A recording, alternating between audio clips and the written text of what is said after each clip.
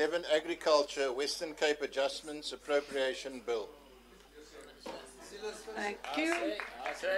Good afternoon. I see the Honourable the Minister, Minister Windy. Thank you very much, Speaker. Calm down. Speaker, thank you very much for the opportunity. We are tabling this adjustment budget during an exciting time for the Western Cape's agricultural sector. Speaker, 2.5 years ago, when I got agriculture added to my other portfolio of economic development and tourism, bringing the whole of the economy together in the region, it was just post the mining indaba that took place in this region, where the world came together to talk about mining, but they came to Cape Town to talk about mining. And I thought, why don't we bring African agriculture together to talk about agriculture in Africa? Why don't we do exactly the same thing? Why don't we have an agri-indaba, an African agri-indaba? Let's talk about policy. Let's talk about the ecosystem. Let's talk about trade within Africa. Let's talk about food security 50 years and beyond. And Speaker, I am really, really pleased, glad today to be standing here to say to you that Africa's largest agricultural gathering, the African Agri-Investment Indaba, is currently taking place in Cape Town. It started yesterday and carries on today. And Speaker, the continent's leading investors, agribusinesses, senior government officials and industry experts are in our region to discuss how we can expand agriculture in Africa to become the world's food basket. In addition to boosting production, we envisage an agricultural sector in our continent which is owned by its people, which drives inclusive growth, where we are committed to building a sector where hard-working individuals have the freedom to access opportunities to improve their circumstances, a sector in which all people, regardless of rank, are treated fairly. And Speaker, on that point, I would like to really thank my department for helping the organizers come together with this conference. I want to thank the other sponsors and funders to make this conference a reality. I also would like to take this opportunity to thank Minister Zokwana for helping us with this conference and opening it yesterday, to Mr. Nantla Nene, who also came to the conference yesterday to speak, to fellow MECs from Gauteng who came along to speak at this conference, because this conference is not about the Western Cape, it's not about South Africa, this conference is about Africa. And I want to thank all of those partners who came together to make this a reality. Speaker, here in the Western Cape, we are seeking to add up to 100,000 agri-processing jobs to the economy under the banner of Project Khulisa.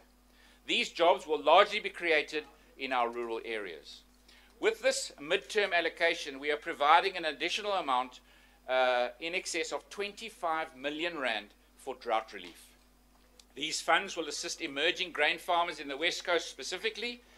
And at the onset of drought, many of those farmers who are important employers in their communities faced an uncertain future.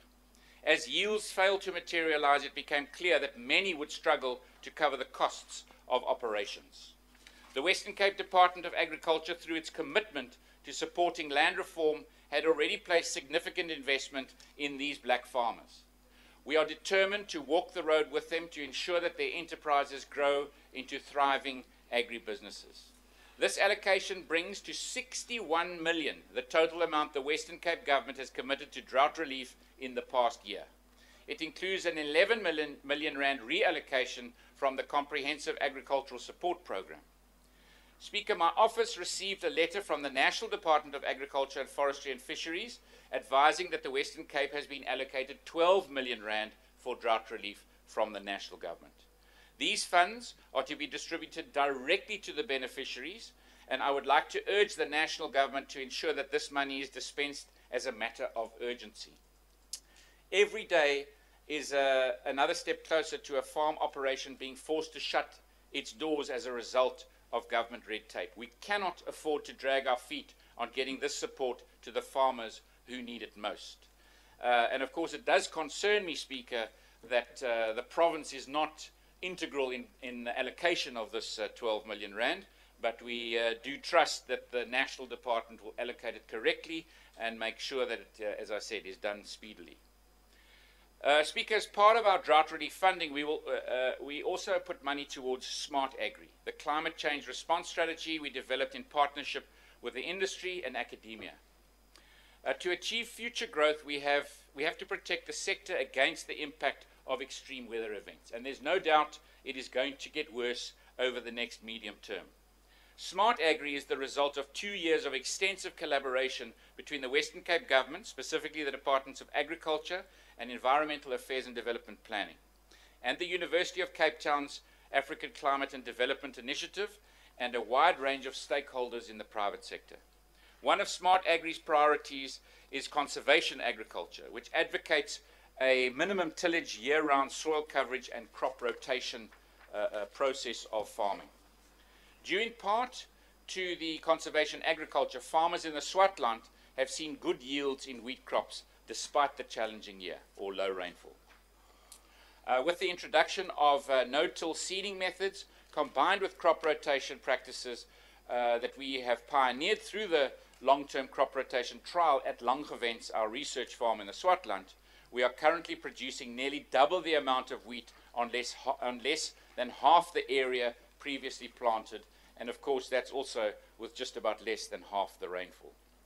And Speaker, I'm happy to report that at last measurement, almost 98% of all of agricultural farming in the Swartland area are now implementing this process that's been developed through the research. As we make progress in mitigating the impact of the drought on the agricultural sector, we are going forward with our plans to open markets for the Western Cape produce.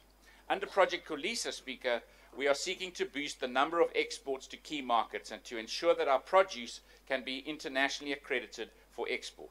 We are constructing a residue testing facility, and for that, 6 million has been allocated to the development of this facility. And as you know, we already allocated, but with the rand dollar exchange rate, we've had to put this extra 6 million into this process.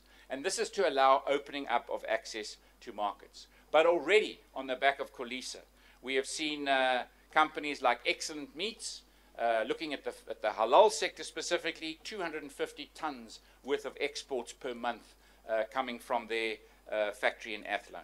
We've seen Distel moving further into international markets. We've seen exactly the same thing from Capespan, and of course Agri-Protein looking at feeding of animals, specifically from poultry to other animals in the agri sector. We've seen really world cutting-edge technology development in this space, and they're also increasing their footprint across the world. And so far, we have seen 50% now of South Africa's total exports in the processed goods coming from the Western Cape alone, in excess of 50 billion rands worth of export. And we have made excellent progress in growing agriculture. And Speaker, we also aim to continue in this vein. We need to do a lot more. And with those points, I would like to thank, first of all, the HOD and her team for bringing us to this space, for the dedication in which they put into this space. But then also, of course, every single person involved in our specific plans, whether it be Khulisa and within government, and then, of course, not forgetting every single person involved in the agricultural space and the agri-value chain across this province. I really, really thank them for that. Thank you. Thank you, Minister. I see the Honourable Schaefer. Thank you, Speaker. Speaker, yesterday I touched on the 3 challenges that lie front and centre for this agricultural department. And we know that, as we said, effective land reform by national government is failing across the country, and that drought and water challenges will continue to put food security at risk. And Speaker, we speak so much about drought, but I think we underestimate the real impact that drought is having not only on this province but on this country. So the Western Cape Department of Agriculture has to date, since the start of drought, as the Minister has indicated, spent 61 million to assist farmers and agri-workers. This department... If you could take your seat, please. Or your eyes are going to point of order.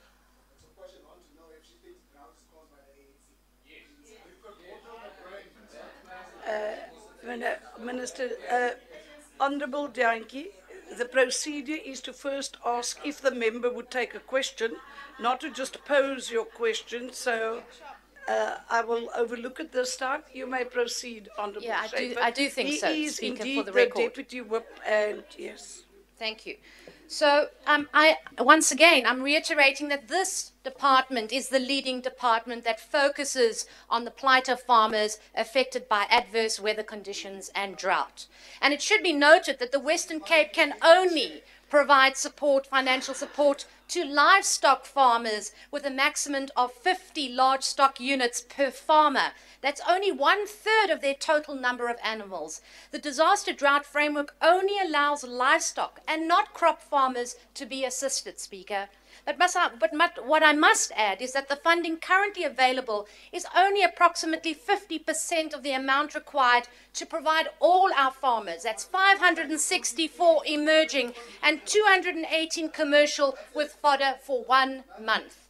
And Speaker, Order, the delayed please. funds from national government of 12 million will also go to drought relief and top on the resources already given by this government's own budget.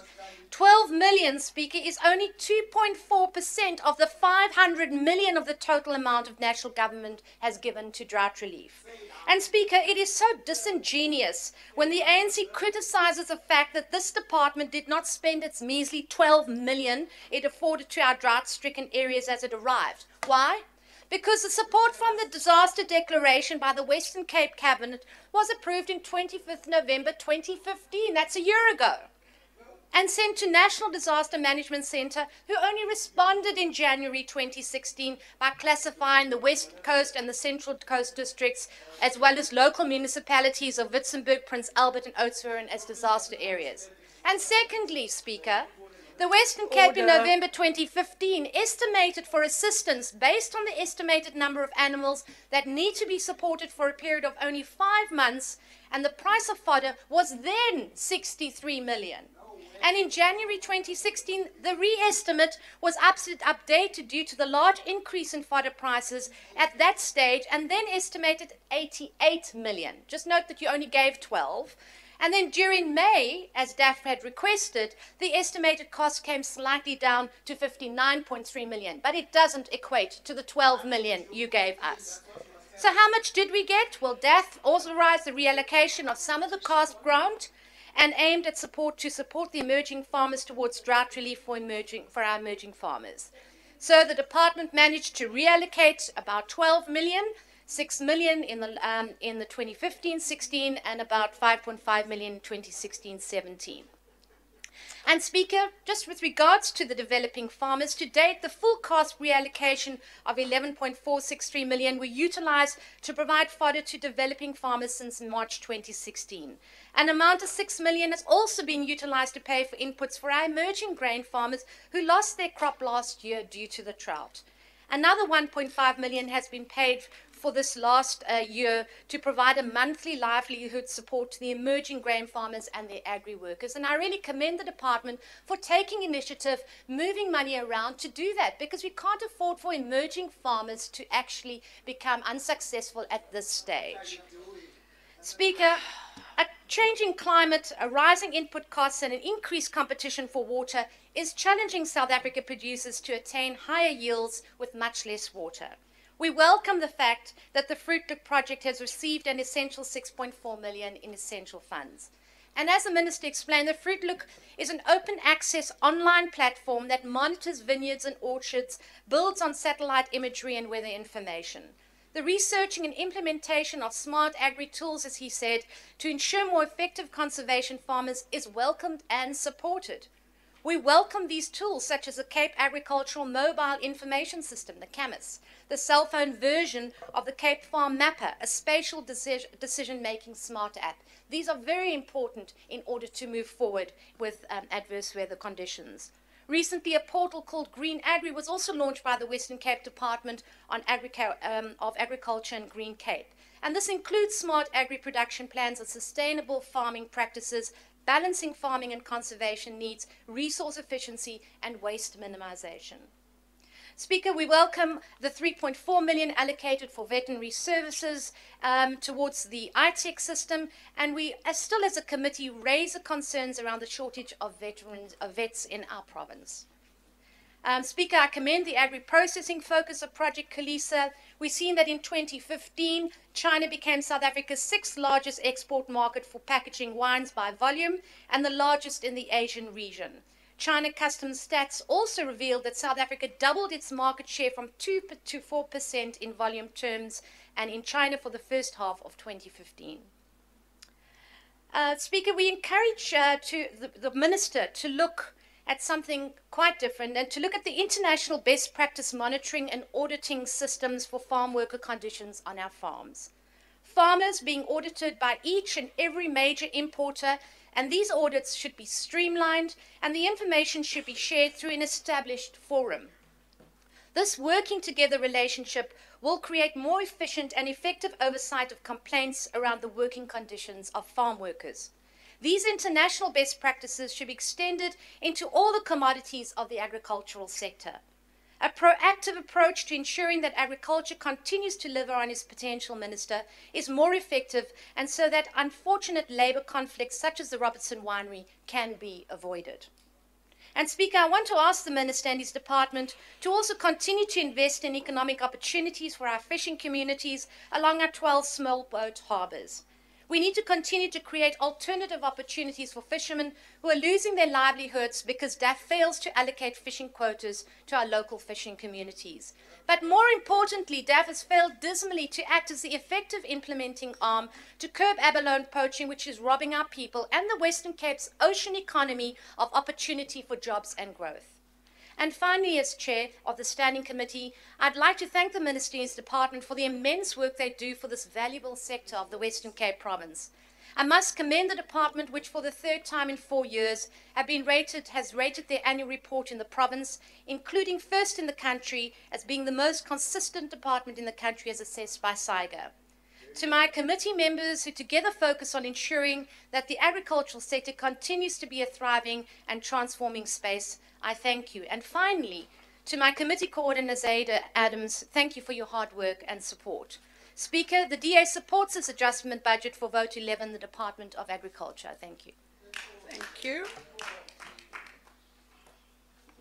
I see the Honourable Member Davids. Thank you, Speaker. This adjustment budget for agriculture looked like funny bookkeeping. And now they're going to ask me the question, they're going to say, the MEC is going to say, yeah, the ANC don't know what they're talking about. But if you look into the adjustment budget book, you will see, Speaker, that all over money is being served from slower filing of posts, their savings, then they serve the money. The money are saved to goods and services, and then you have savings. You have a lot of savings, Speaker, on compensation of employees.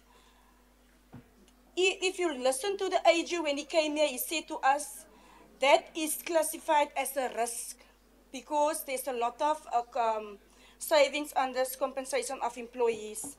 When you speak to the department, they will say no, but they want to recruit people in those positions, but they don't get the correct people. And now, Speaker, I'm 2 years in this portfolio and it's going on for 2 years. There's no one in South Africa that they can recruit to come and work in this department on certain positions. There's so many entries. It is not clear in this department's adjustment budget that they know budgetary processes and budgetary practices, because they are taking money from this side to that side, but it's all things that you need to budget it beforehand. Like posts, when you advertise a post, you need to, in your organogram, if the post is there, you need to budget for that post. But in this department, you see money being served to another side because there is a unforeseen post that they need to fill. So I don't understand that, Speaker. Order, please, members. We see an overall increase of 28 million of this sustainable resource management account for a massive 24 million. We also see that 10 million become available to the province. Of this, 7.5 million is directly for food security and drought. Well, we welcome this, Speaker, because drought is a serious issue within our province. But really, Speaker, I think that when we say that National is only giving 12 million, we are saying that what is the department doing of building a relationship with National to see through that they get the funds they needed for the drought in this province? Because you cannot come and say National is not giving money, while National is giving money to this department, but this department wants it in February and National is saying we are giving it you in June. But where is the communication between the two departments? A slush of funds. Yes. There's no such thing. Much more Order, than the. please. This is much more than what the finance MEC earlier mentioned about drought relief provision, which all the shifting around of various amounts, the 20 million that goes to public cooperative and private entities is not fully explained, because it was explained in our committee, but they said, just look to the book, we gave you explanation there, but it's not in detailed explanation why are they doing that. Another strange entry is one of the 15 million for machinery and equipment. Surely this could have been taken care of in the main appropriation of budget. That also goes for the 6 million that will be used to upgrade a laboratory to international specifications. Surely that needs also arise before mid-year. There's also a big noise made about the additional income, about 1 million rand. We asked the HOD about the 1 million rand. She said it's the 1 million rand was of the installations of the prepaid that the department did for saving of electricity, but it became an income to them. They made an income of 1 million rand with the prepaid electricity meters.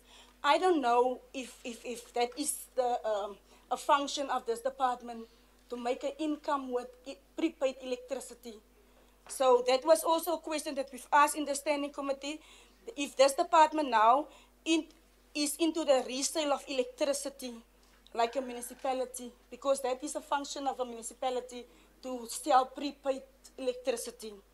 There's also numerous entities of savings and a long list of various donations from the Farmers Union, Agri Western Cape to State Agency Westgrow.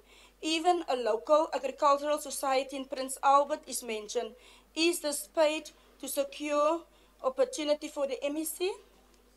The department will do much better to better plan, estimate and control its budget, because that was one of the issues came from the AG, that the department must do better estimates and control in his budget, because previously there was an estimation that was wrong, and then they said it was a mistake and they corrected it. That to rely heavily on late shifts in the guise of the adjustment budget process. The adjustment budget cannot be treated as a tool to balance the books and hide possible embarrassment later. In some cases, it is clear the department bit off too much to chew and now tries to make good by swifting moving funds around. We saw the agricultural MEC encouraging visitors to drink wine instead of water, as there is a drought in the province. It made various headlines in newspapers today. This is ironic, and it comes from an MEC of the DA-run Western Cape government that prophesies to have a game changer called alcohol harms reduction.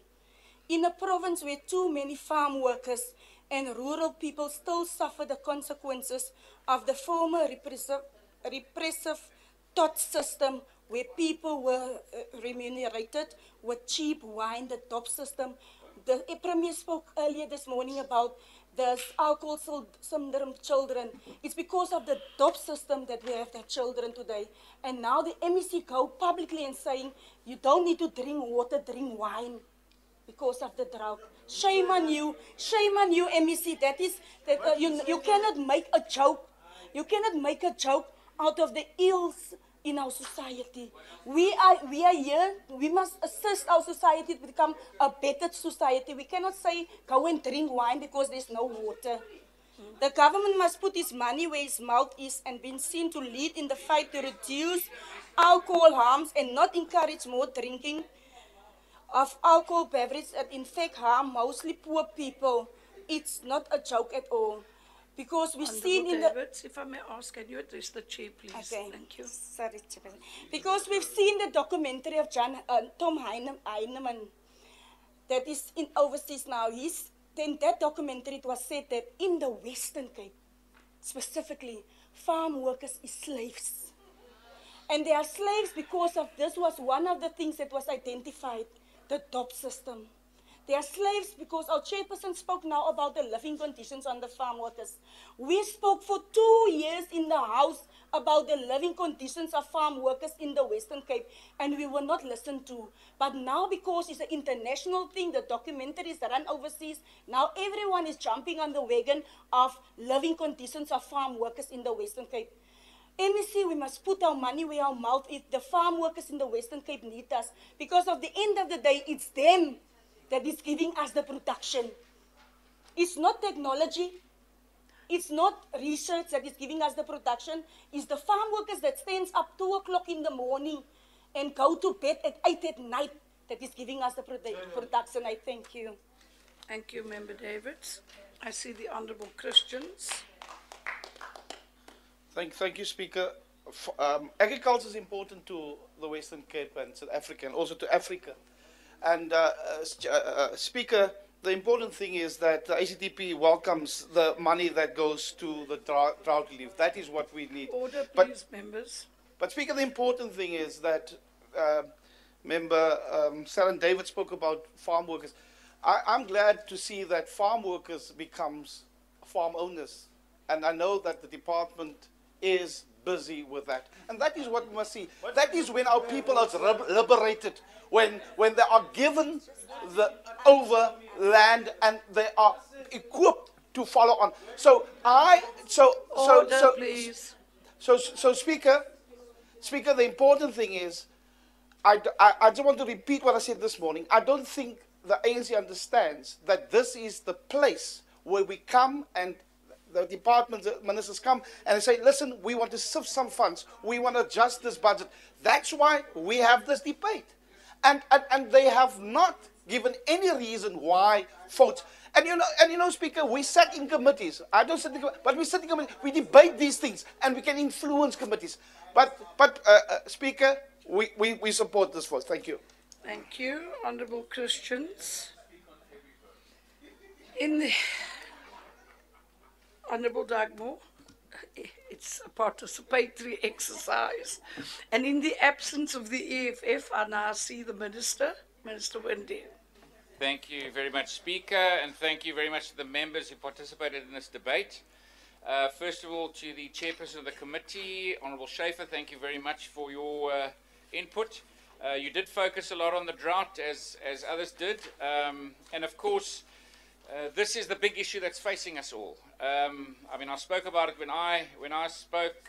I did notice that while you were speaking, that the Honourable Whip on the other side of the House kept on saying, "What are you doing?" with question marks all the time.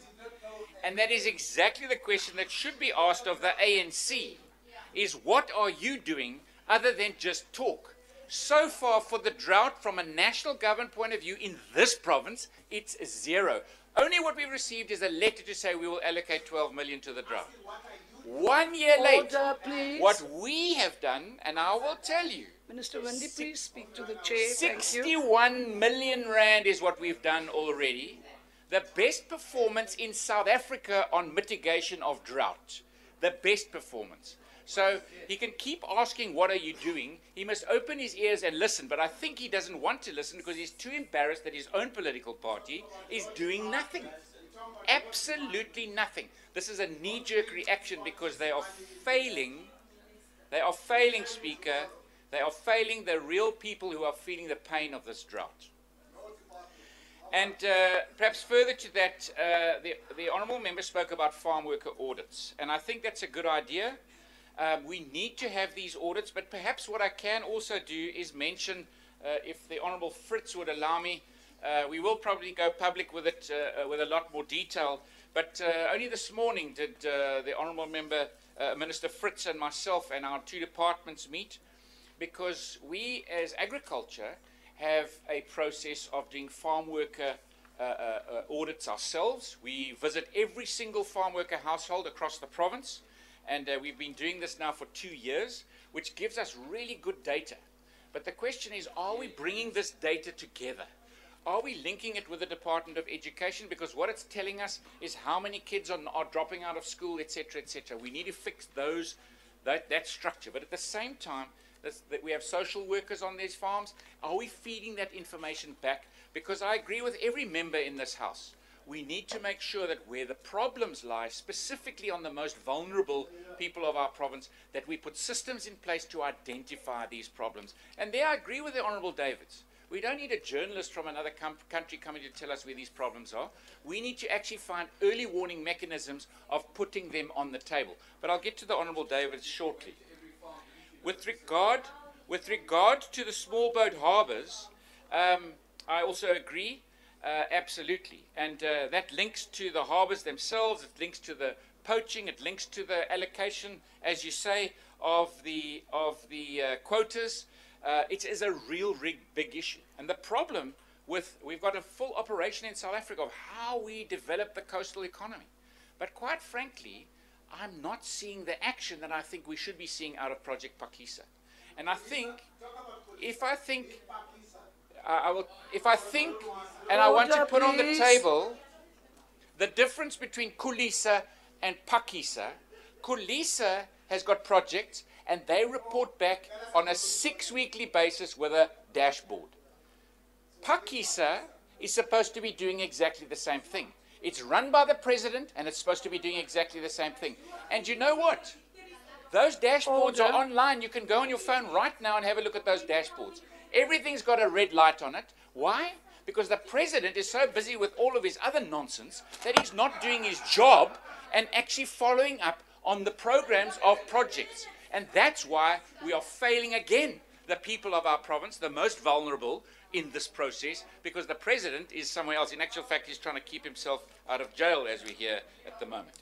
That's his biggest worry. That is the truth, and it is very, very painful. Now to the Honourable Davids. She starts off by saying, funny bookkeeping. And then she mentions the adjustments appropriation. Adjustments, and I don't know if we need to have a separate workshop or if the Minister of Finance must run special programs for the ANC here.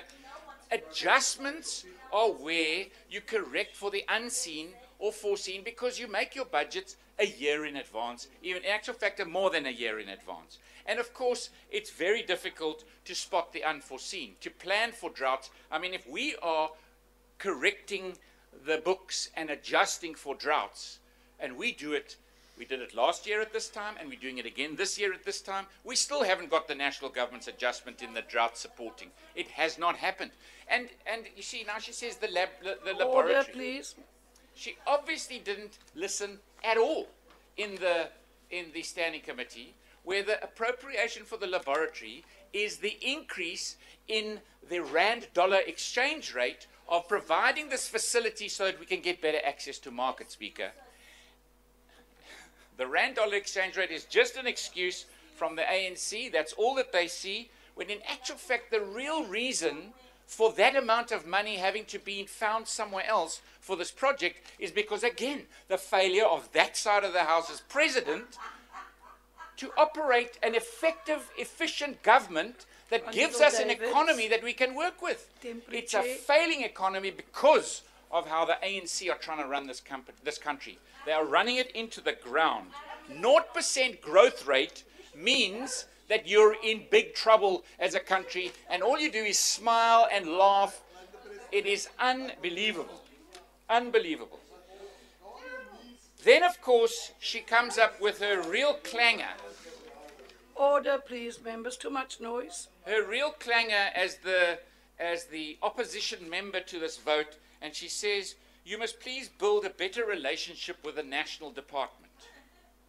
you must please build a better relationship with the national department. And you don't have one. Now, I'm not sure if the honourable member knows or not, but I would very much like her to have a word with her DG, or her minister, or her deputy minister. There's a whole lot of them that you can go and talk to, and ask them the relationship between the Western Cape and the National Department. Ask them about the 3 months of this year that our government's HOD, Ms. Joyene Isaacs, spent 3 months at National to help the National Department of Agriculture get themselves sorted out, because their systems were all over the place. Unbelievable. Unbelievable. And we must build a better relationship. We must build a better relationship, but yesterday I spent the morning with Minister Zokwana. I think that the relationship is actually to be built within the ANC, because it sounds like the whole of this ANC is in the Zuma camp. This is the Zuma camp sitting here in this province. Honourable Madikizela, if I could call you to order. You are not in your seat and you are not at liberty to do what you have just done. Please be aware of your actions. If I should say, as Honourable Dagbo says, you need to behave better. Thank you. You may proceed, Minister. Thank you, Speaker. The next point she raises is around prepaid meters and the nearly R1 million that was brought in. So we had to have a look at our energy efficiencies across the department, and we entered into a program that had a look at where we were spending money on electricity, what was happening, where the machines were left on at night, where we were wasting electricity. And we have a number of households at Elsenburg, a number of people that live on the Elsenburg property. A number of them that live on the property rightfully live there because they work for Elsenburg, they work for the department, and it is part of the package that they receive when they get employment on the property. But there are a number of households on the property who are tenants. There are a number of them, and we're involved in a court case at the moment because they for years haven't paid their rates and taxes. But of course, at the same time, there are people on the property who are receiving electricity every month, paid for by the apartment, and so that needed to be rectified. So prepaid meters were put in place so that the tenants on the property could pay for their share of the electricity that they use. And that is where the prepaid meters come from. That is where that income comes from, which is commendable that the system is now being fixed. And I want to thank those individuals that are paying their fair share, those individuals who have been living there for 30 years, and those are the individuals that I want to see land transfer happening. I want those houses transferred to those individuals, that they can actually have ownership of those properties. And we are busy working on that program. Then, of course, the honourable member spoke about the DOP system. And I want to just remind the honourable member that this is not the first time she's spoken about the DOP system. She's spoken about it, and she mentioned 2 years ago when she spoke about it, and I remember it very well. And I wrote her a letter the next day and said to her, you have made the following allegations in the House about the DOP system. Please furnish me with the detail, because I would like to go to the police station and lodge the accusation at the police station. That was 2 years ago. Do you know, Speaker, today I still don't have an answer. So she stands up here every time making these allegations, but there's no substance to back the allegation. So I will put that challenge to her again now publicly. Please, if you are too scared to lay the charge at the police station, give the information to me. I will personally go and lay the charge at the police station, because what you are talking about is illegal. It is illegal. So let's ask her to please see if she can put her money where her mouth is this time. Minister, if you could finish up, please. Honourable And Davids. then from the Honourable Christians, thank you very much for your input. You spoke about farm owners, and that's exactly what we need. We need owners of farms. But unfortunately, at the moment, the ANC policy is, and they are still buying up land in the province, second to none, still no leases, still no land ownership. Their policy is no land ownership for black farmers. Thank you, Minister Windy. That concludes